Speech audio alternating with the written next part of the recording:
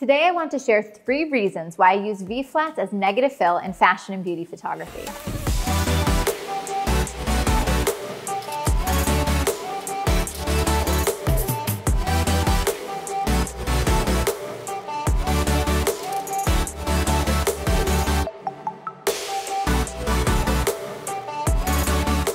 Lindsay Adler here, and I use V-flats all the time. I use them for portraits in the studio, creative shoots on location.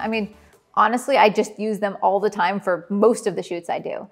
I find them to be one of the most important tools to give me control because they control the spill or the bounce of light in my space. Now, real quick, let's talk about negative fill and what I mean by that. The idea behind negative fill is that I use the black side of a V-flat to prevent unwanted bounce of light. It can actually absorb light as well, and this is so important, especially if you're shooting in a small space with white walls and light is just bouncing off of every surface. It's your black V-flats that prevent the unwanted bounce of light, which gives you control over light in your space. And for me, control is one of the things I love about studio lighting. It's definitely something that I hope that you see in my work. I love that control. Now, in my fashion and beauty photography, you'll notice I control everything. The clothing, the makeup, the lighting, the background, and V-flats are just another element of control. So let's take a look at the 3 main ways I personally use negative fill in my work. Adding negative fill on either side of the subject's face is a fantastic way to emphasize their features. It actually carves out the cheekbones, carves out the jawline because it absorbs any bounced light. Now, I find this particularly gorgeous for close-up shots, especially if I'm using a broad flat light because that sort of light doesn't sculpt the features. When I'm using a flat light, I still want to flatter my subject, but I don't have that much control. So adding negative fill to the shadows, when I introduce it on either side of the face, it just makes those cheekbones pop. Now, in this example, I set up a scrim in front of a beige background, and I used a super soft light. The light was beautiful for sure, and I love the catch lights, but I definitely felt like I needed a little bit more sculpting, and I wanted to show her beautiful cheekbones. So we brought in a V-flat World V-flat on either side of the face, and you can see the huge difference it makes in defining her bone structure.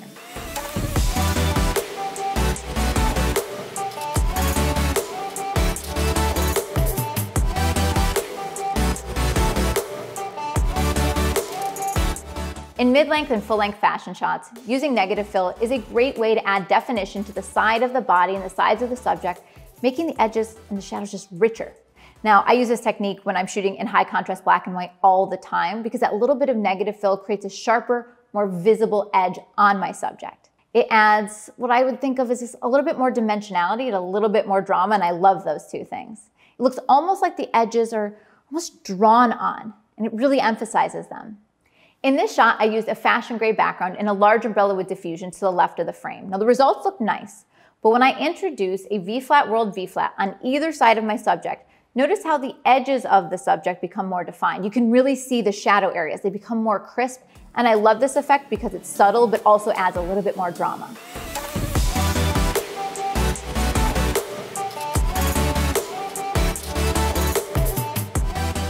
This last example of negative fill is not really negative fill per se, it's more of flagging. And flagging occurs when you use something to block the light. And I use V-flats all the time to control the tonality of my background. I can make a light background appear darker, a washed out background appear a little bit richer. And I do this by adding V-flats to prevent the light from reaching the background.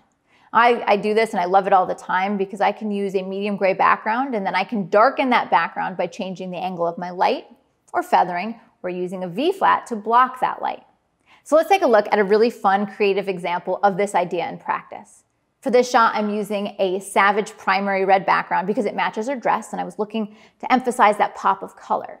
And when I took the shot, I felt like the background was just competing with her a little bit. Maybe it would look better a little darker, and I'd like to achieve that in camera. So what I did is I added a V-flat World V-flat in between the main light and the background.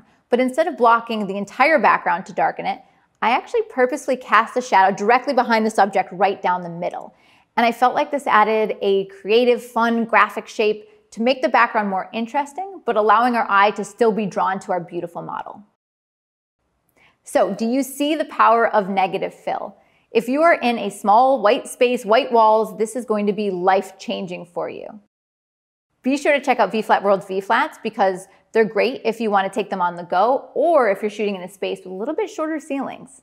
If you'd like to see the gear used in this video, check out the links below or visit adorama.com, and be sure to stay tuned because I have a ton of great tutorials coming your way. See you next time.